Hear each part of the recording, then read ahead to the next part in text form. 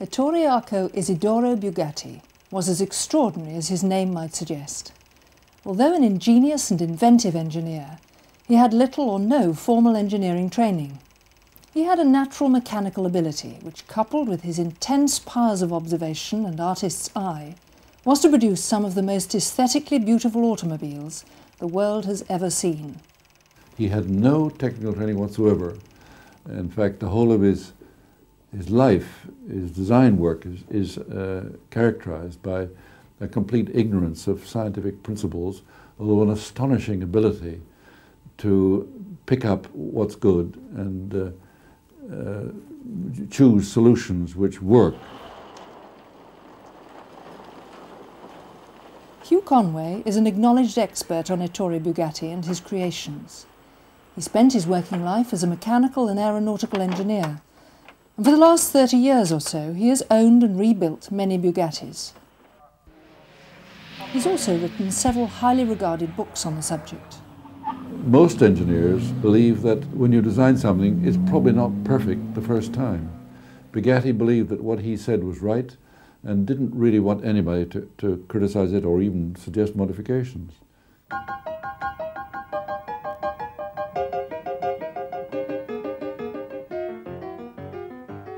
His father was a splendid chap called Carlo Bugatti.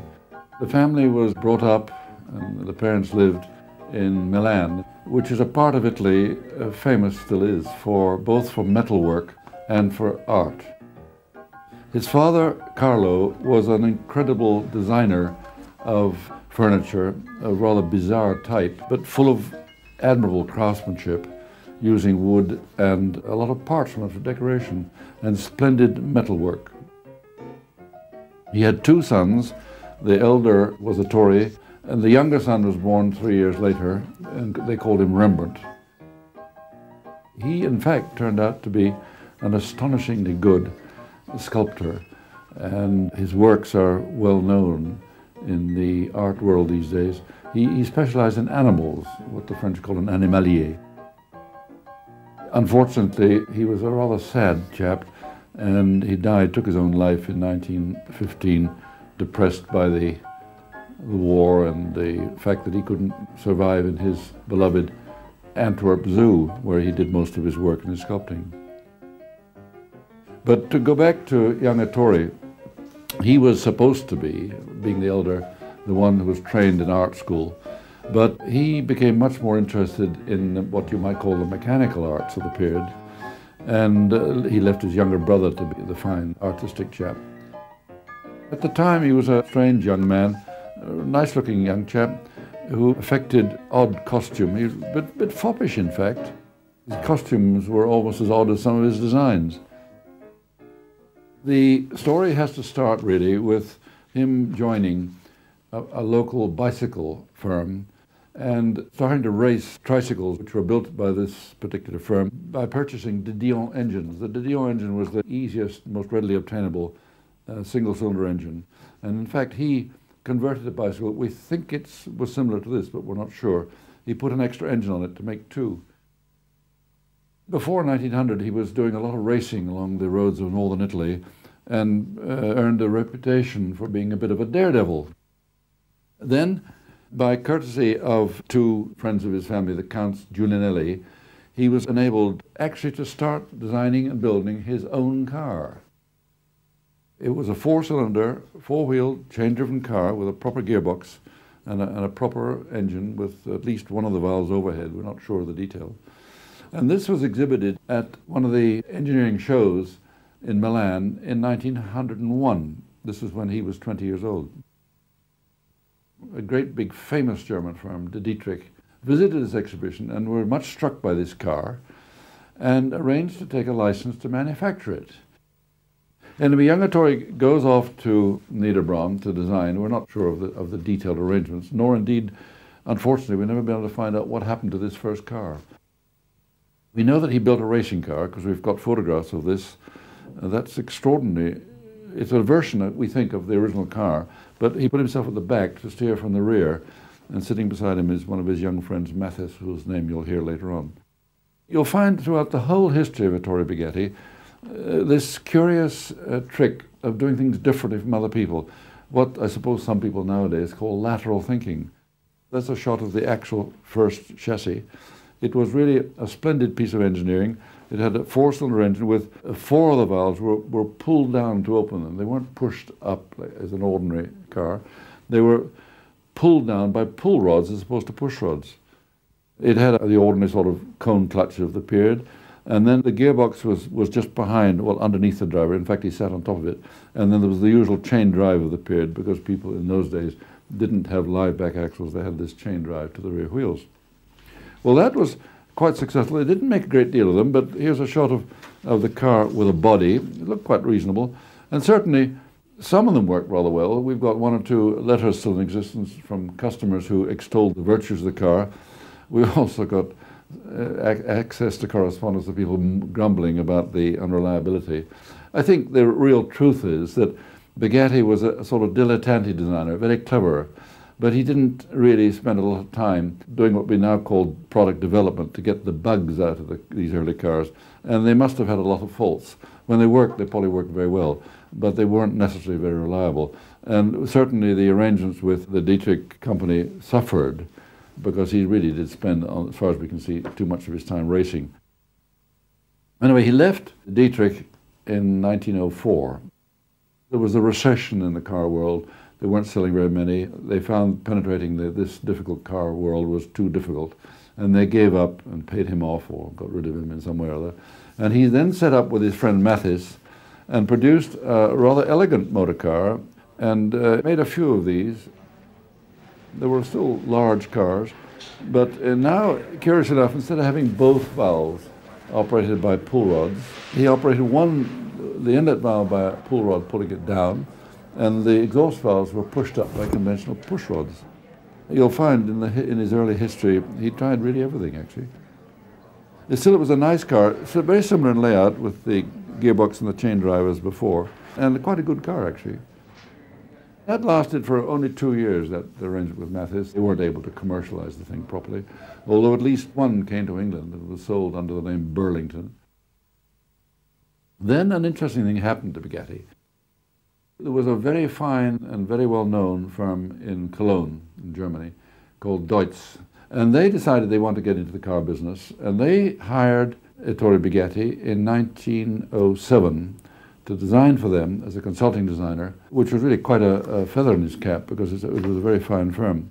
He produced 2 cars there. The first one was a splendid version of the same general layout as before, with the gearbox in the middle and the chain drive. But now the engine had overhead valves not operated by pull rods or even push rods, but by a central camshaft, an overhead camshaft, a very modern design, and sort of curved tappets shaped like bananas, which from a single camshaft in the middle pushed the valves down to open them. That was a good design, and later he refined it again with the same engine, but now he put for the first time a proper shaft drive in it with the layout that we see on the modern motor car, with a gearbox here and the back axle of what is now more or less a conventional type. In fact, it was a modern design, in my judgment, a good design, and it's a pity that, as far as we know, none of these cars exist. However, Deutz again had trouble penetrating a new market. They were very well known, very successful manufacturer of stationary engines, but even for a firm as able as that, it was not easy to penetrate into a new market. Now, a very interesting thing happened. While he was working for Deutz, his arrangement enabled him to work as a consulting designer on his own, on the side, as it were. Well, he now decided to build a little car, what they called in those days a voiturette. He was probably stimulated by the voiturette racing in 1908, where there appeared a number of very lovely little cars, in particular a very pretty little Isotta Fascini. He then produced in his own home at Cologne a miniature version of the car he'd just done for Deutz. It was a 4-cylinder baby car with a little gearbox and a shaft drive to the back axle, like the bigger Deutz version, only what you would call today 1200cc engine. Very light, handled beautifully, relatively fast. It would do in good condition, well over 60 miles an hour, which was quite fast for those days. Certainly the car created quite a sensation in its day, and it wasn't long before he was able to get some finance.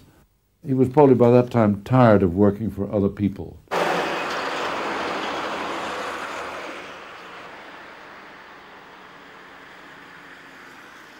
We may ask ourselves, how come Bugatti came to Molsheim?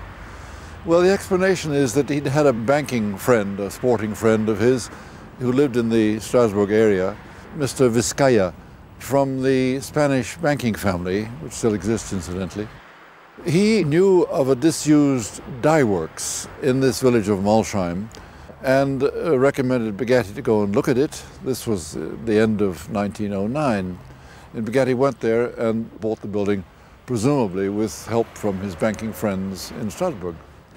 Here we are standing outside the building with the factory entrance behind us and the villa which became the residential property of Bugatti from 1909 until the end in 1939.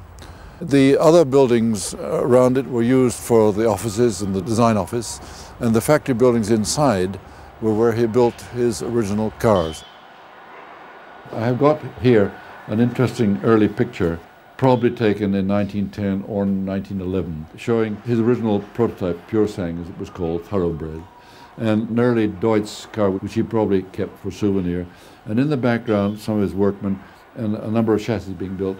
And almost certainly, one of these chassis here is one of the cars that we're going to see shortly, belonging now to Mr. Peter Hampton in England.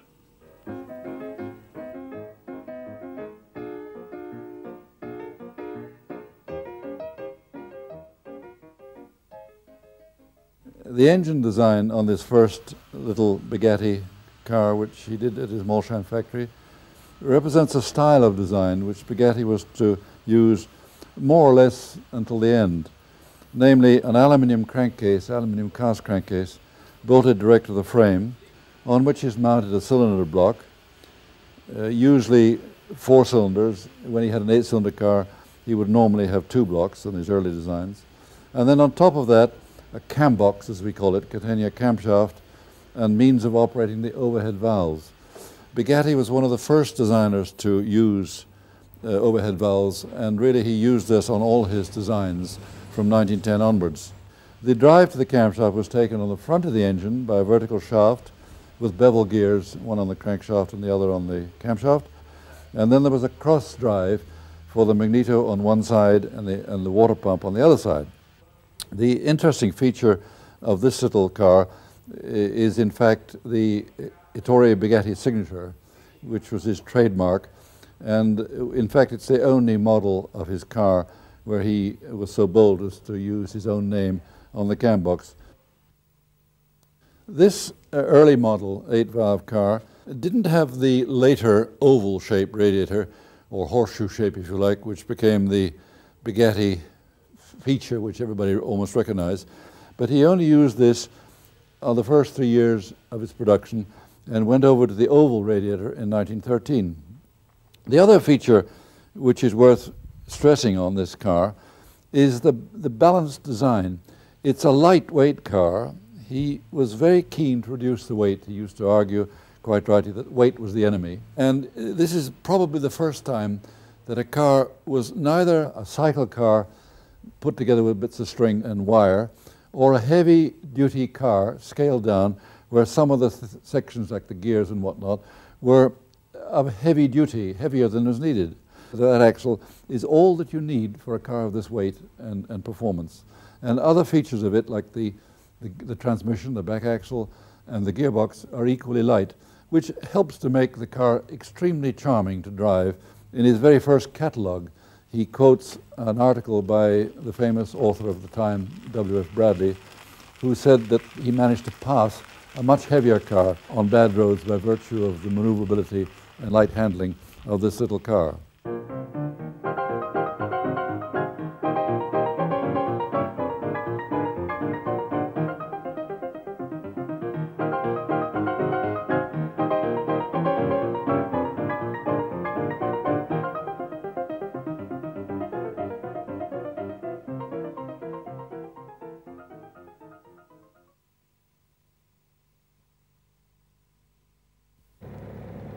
Bugatti still was interested in performing as a consulting designer after he opened his own factory, having regard to the fact that that's how he had existed up to 1910.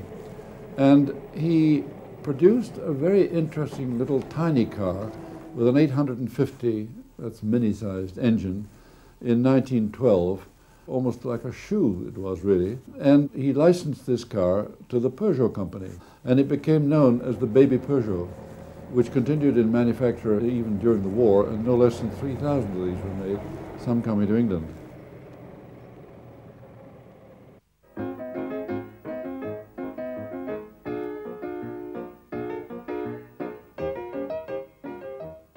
The next phase in the story is an interesting other diversion of his activity.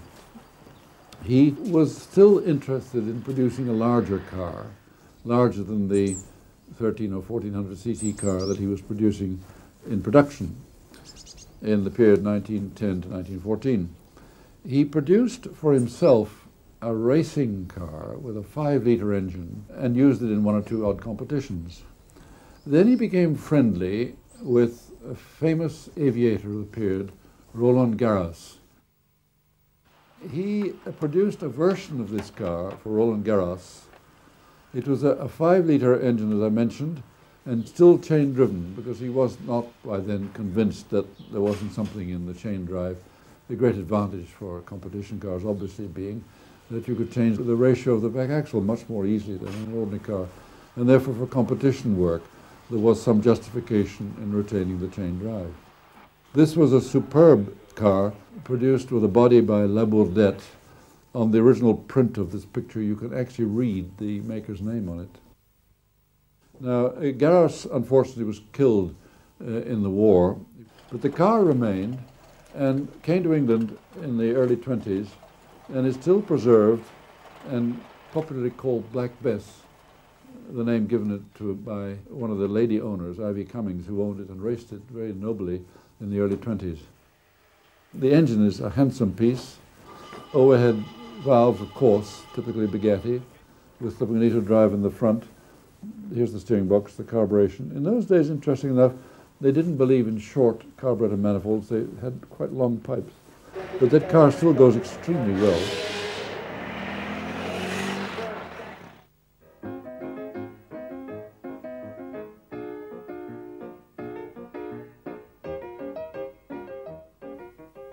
In Bugatti's search for more power in 1914, he decided to build a special version of his little 8-valve engine with 4 valves per cylinder, something which nowadays our German and Japanese friends are extolling the virtues of. He produced 3 engines for a water-rat race, which was unfortunately cancelled by the war in August 1914. But he buried the engines, or at least the top half of the engine, the new parts of the engine, at Molsheim when he left for Italy and then later France during the war, where he spent all his time designing aero engines. Well, these engines were dug up after the war when he got his factory back in 1920, and they put them on chassis and entered them in a race at Le Mans in 1920, where he won with what was at that time a sensational speed of 55 miles an hour. This created a sensation in the press because no small car at that time was able to be driven so fast. And this really started Bugatti's reputation post-war as a maker of racing cars. And in the year following, he improved it still further by building some engines with roller bearings on the big ends and on the crankshaft, and entered 5 cars into the Brescia race in Italy for water-rats, and came in and took the first 4 places at sensational speed. All this really cemented his reputation and got him into business as a successful producer of racing and sports cars. The success at Brescia led him to call the model the Brescia model, and forever afterwards it was known throughout its production run until it finished in the early 1926 as the Brescia Bugatti, in honor of the win at Brescia. On this Brescia engine, you've got the cylinder block down here with its 4 valves, 2 inlet and 2 exhaust. And on top of it you have this aluminium casting, the cam box. In that rotates the camshaft. This is a typical camshaft. you can see the 4 cams here, to exhaust. And then the problem Bugatti had, indeed all engine designers have had, is how to transmit the motion of the cam into the actual pushing of the valve. The classic solution is some sort of rocker or finger which oscillates up and down to act between the cam and the thing. But Bugatti, with typical ingenuity, thought of a different solution. He had what we call, jokingly now, banana tappets. These are arc-shaped followers, rectangular in section, but arc-shaped in side view. And these operate on the cam being pushed up and down by the cam as the cam rotates, the 4 different ones for the 4 different cams. And then at the other end, as they push up and down, this end operates the valves. These show the 4 valve centers. Well, he produced a batch of these little short chassis, so-called Type 13 racing cars, what was called in England the full breccia, or the genuine racing breccia. And 2 of them came to England fairly quickly. And the first one was bought by a young racing undergraduate from Cambridge called Raymond Mays, who successfully campaigned the car and was winning every hill climb there was in the period 1922 to 1924. Meanwhile, production of the more subdued and longer wheelbase touring models continued using the same 16-valve engine, although the engine was slightly simplified. It only had, for example, a single magneto rather than the twin magnetos which you had on the racing one. And that was actually the most successful Bugatti ever made. They produced over 2,000, which is more than any other Bugatti model in the production run, as we said, up till early 1926. One advantage of the success that Bugatti achieved and all the publicity it was getting was that it interested other manufacturers in taking a license of the little car. First of all, Diatto in Italy talked a bit and took a license, gave Bugatti some much needed money, although they don't appear to produce very many cars. There is one in existence still, as far as we know, in a museum in France, but otherwise the mark has disappeared. The next license was to a firm called Rabag, the Rhine Automobilbau in Germany, who took a license and made quite a few of these cars, which are rather pretty and quite effective, although they altered them slightly. They altered the radiator a bit to have a bulge on it, although basically it was similar in style and shape to the Bugatti one.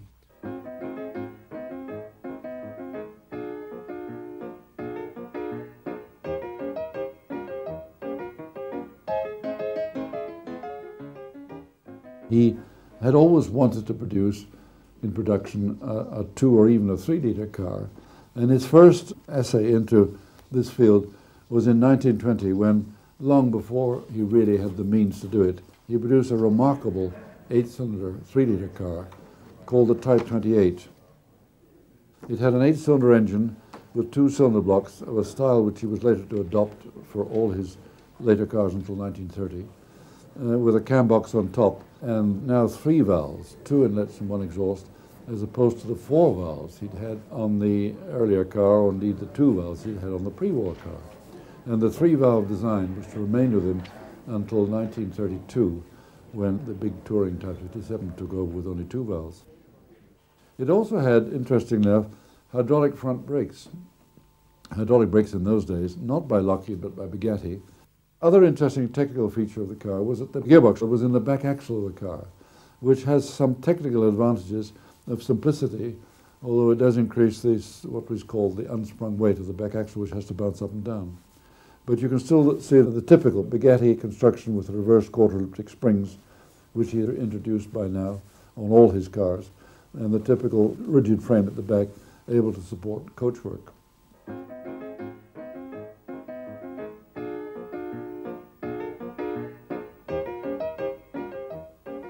It was perhaps fortunate that Bugatti was not able to commercialize the 3-liter car, which was called the Type 28, because the racing formula, which had been a 3-liter formula up till 1921, was changed for 1922 into a 2-liter formula.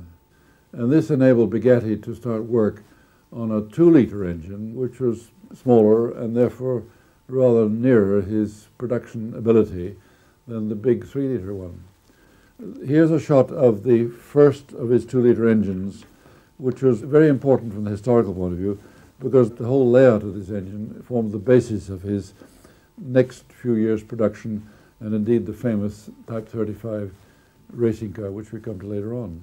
It had two cylinder blocks with a cam box on top, the same layout as the larger engine, but obviously scaled down.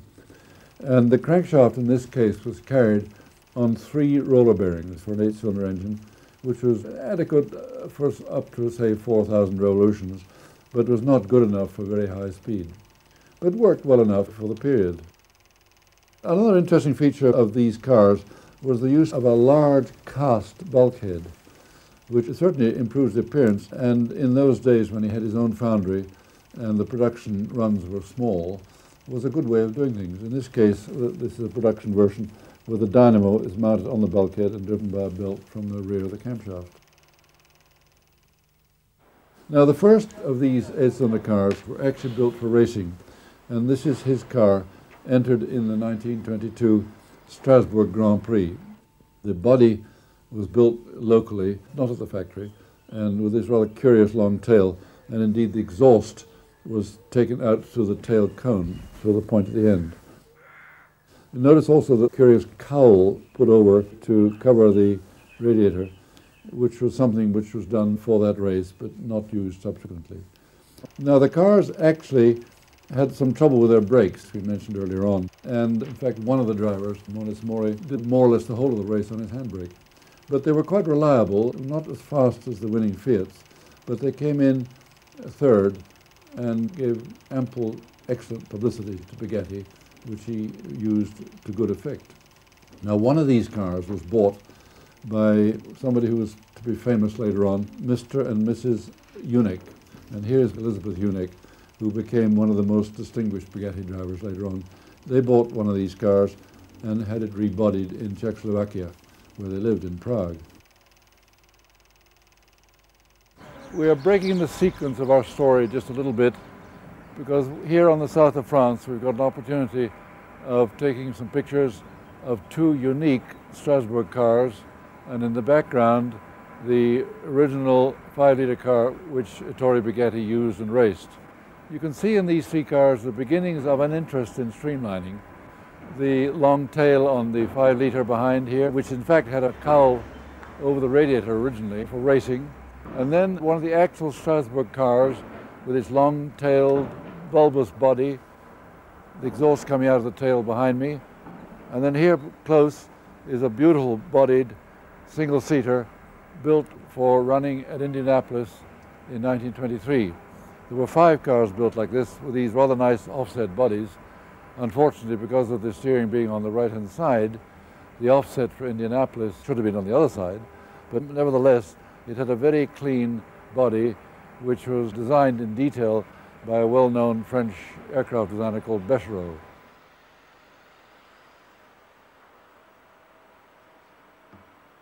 This is typical of the early hydraulic brakes, using a glycerine and water mixture, as used on the early Type 30s and indeed on the racing cars at that time. There's the oil or liquid fluid entry here, and instead of the double shoe arrangement of the modern hydraulic brake, there was a single shoe pivoted on one end and pressed by a single hydraulic cylinder to expand into the drum. Clearly, therefore, it only worked in a forward direction and hardly worked at all in reverse. The actual master cylinder was a remarkable affair. This is a sample with the reservoir of oil on top of this master cylinder and a direct push pedal mounted in the cockpit so you could push it down directly, there being no lever. This was merely a guide to stop it turning around. It was frankly the trouble with the seals on this item that prevented it being reliable, and although when they were working they worked quite well, they always were giving trouble. Apart from being interested in cars, he was actually quite a sportsman. He loved horses, he was always riding. In fact, there are many of the early pictures show him in riding garb, and he had a reputation when he had a factory of his own of wandering about the factory in riding clothes. He always kept horses. In fact, later on in the factory, it was astonishing. There was an awful lot of time and money spent on the stables and the various trappings that go around with it. He even started building horse-drawn vehicles. From the very earliest days, Bugatti seemed to be as interested in how things were made, to his satisfaction, as to what the parts they were making were. This meant that he spent quite a lot of his own time on the designing of the tools to manufacture the parts, the crankshafts and the cylinder blocks and things like that, which he just designed. This is unusual. In fact, I suppose it's unique in the car design world to get a manufacturer who's interested not only in the creation of the thing itself, but in the method of its manufacture and the tools to make the product with. This meant that, for example, his factory was full of specially designed machinery or fittings, usually attached to the best type of milling machine, many of which came from America, where the best machines were in those days. And he extended this actually to making the bench vices. All the vices throughout the whole factory were Bugatti designed and manufactured. Rather large, heavy, very, very effective vices. The best, you might call, almost the Rolls-Royce of vices, which are still much sought after, and anybody who's used one wouldn't want to use another type of vice.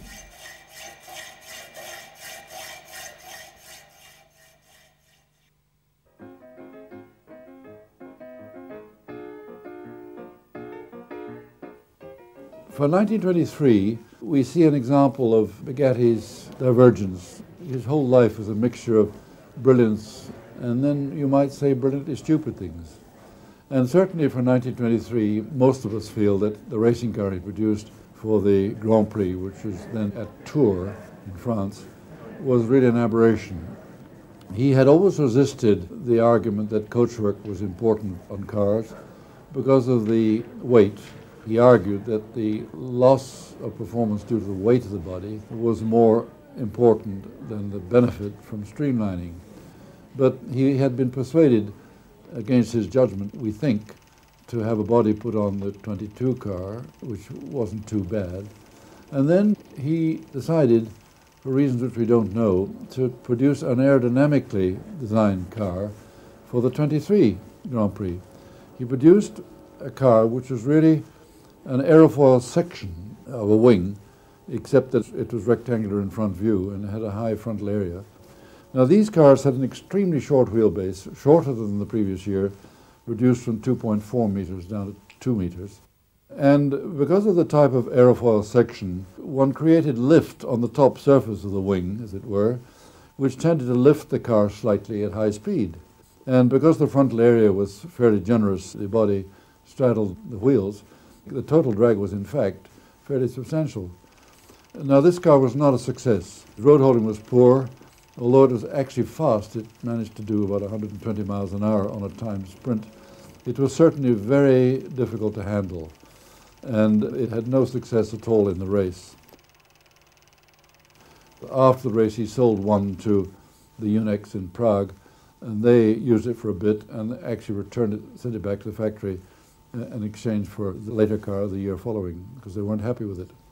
It was extraordinary in the sense that the driver sat virtually on top of the engine, and there was no bulkhead proper between the engine and the driver, something which is not permitted quite rightly today. The monitor was in the cockpit. Everything was accessible, more or less, but it must have been a very uncomfortable ride for the drivers. Now, after this race, something happened which made Bugatti change direction. My own opinion is that he'd seen the Fiats, which were successful in the 1923 race, and I think he said to himself, what my Italian friends can do, I can do better. This was a good-looking car with a nice streamlined body. It had an interesting hollow axle, which was very light and ingenious, with the springs passing through the axle, but their axle was made in two pieces. And what I think Bugatti must have done was he must have gone home and said, I am going to do better than the Fiat. And he then sat down and designed what's just to be one of the classic racing cars of all time.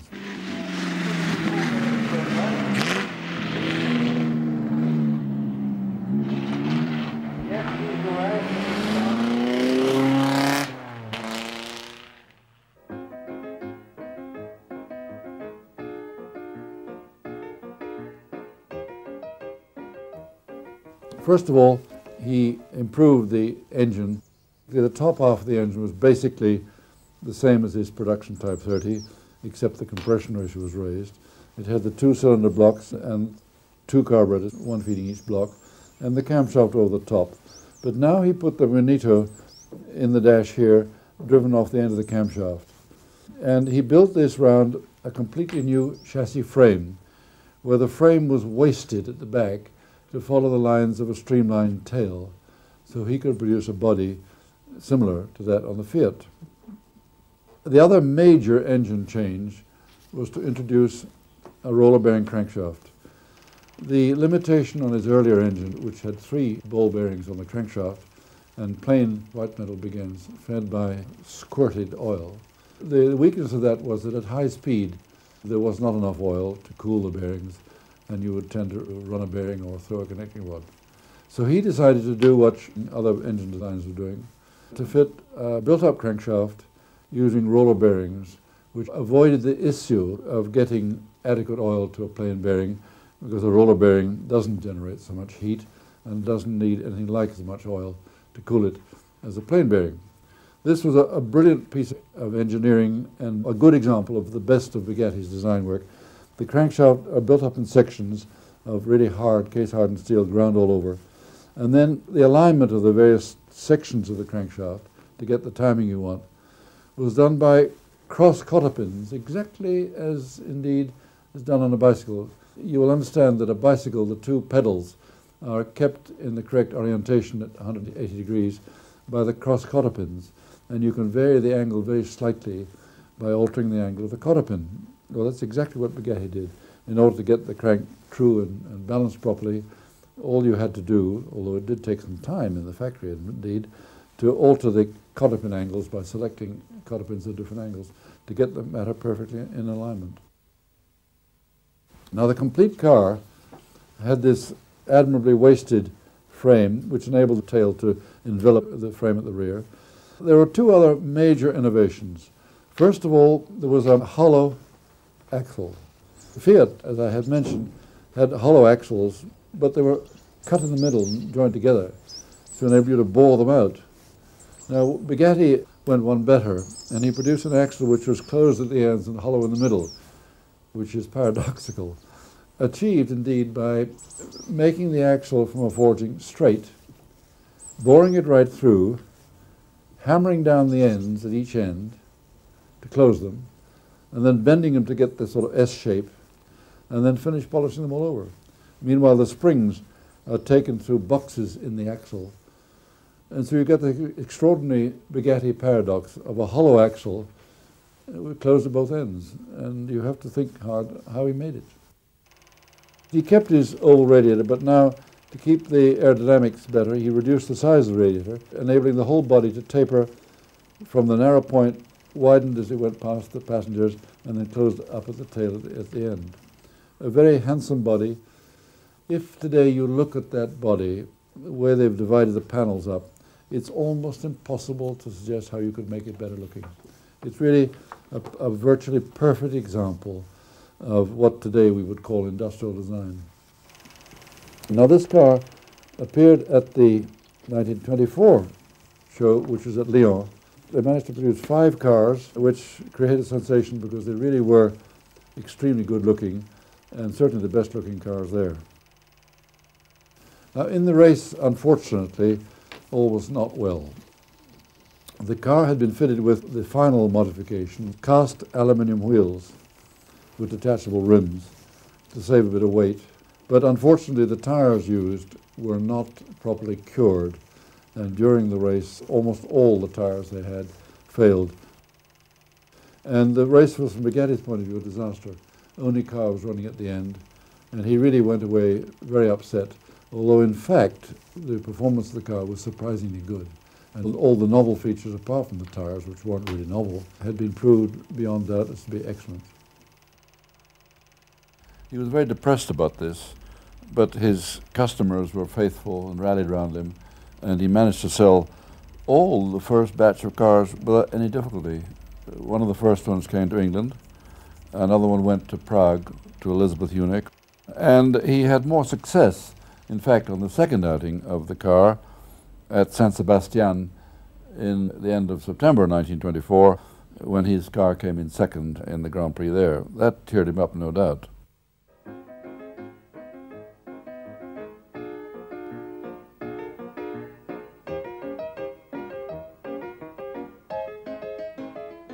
The response from the marketplace to the visual appearance of this new car was really quite outstanding.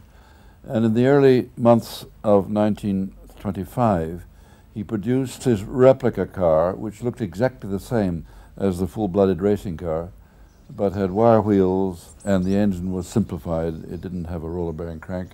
It had the touring crankshaft and bearing from the production Type 30. It was called a Tekla in France, popularly, because Tekla was the current type of replica pearls, which the older women will remember. Anyway, this little car was also an immediate success because it gave the impecunious purchaser opportunity to drive a car which looked exactly like the full-blooded Grand Prix car, but was about half the price to buy.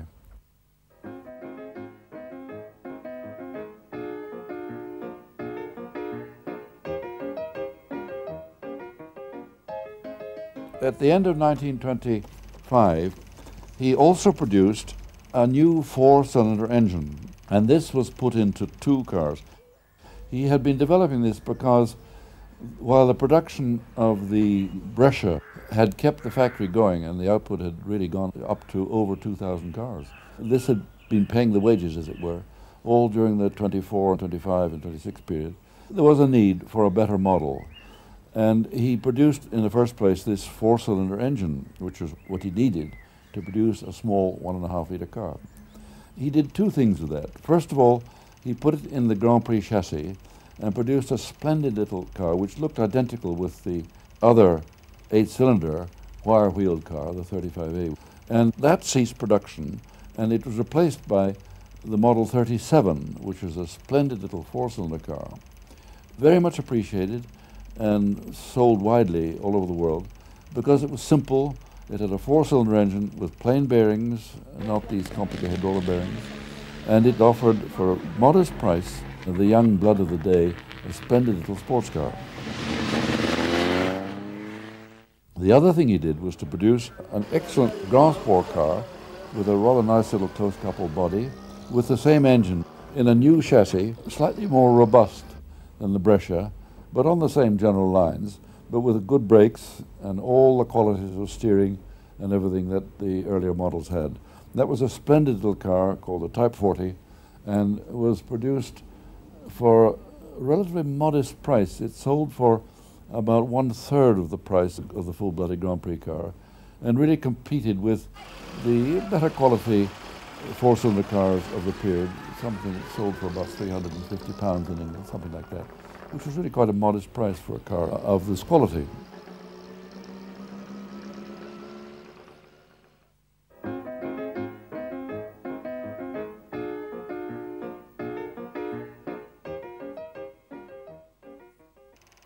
The next stage in the development was the development of improved versions of the racing car for the 26th season.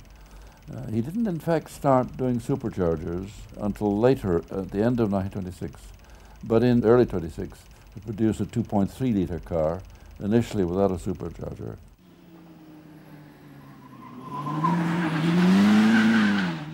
And then by the Monza Grand Prix he'd managed to add a supercharger to the engine.